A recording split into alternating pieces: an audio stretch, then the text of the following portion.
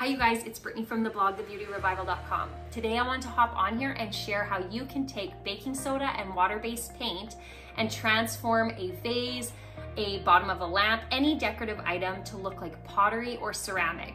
The results are stunning, it's super easy, and anybody can do it, and it only took me 10 minutes, probably less. So let me show you how. All you need for this project is water-based paint, so craft paint or latex paint, basically anything that's not oil-based, baking soda, and a paintbrush. You're going to mix 1 cup of paint with 4 tablespoons of baking soda to get a really thick chalk paint type mixture. I made mine a little bit thicker than other tutorials that I've seen because I wanted it to look like cement or plaster. Then you're just going to start brushing it on your decorative object. I am applying it to a vase. I'd really like to try this on a lamp as well. I think that would be really beautiful.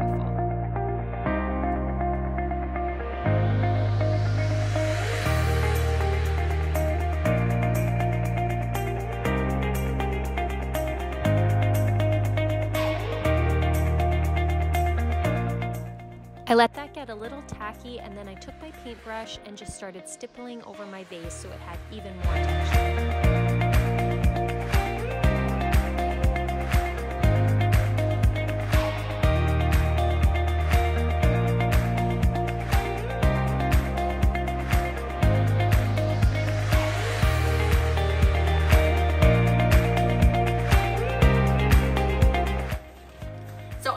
Like that tutorial. I have a feeling that I'll be using that method on a bunch of decor that's dated that I want to bring back to life to look like ceramic or pottery pieces.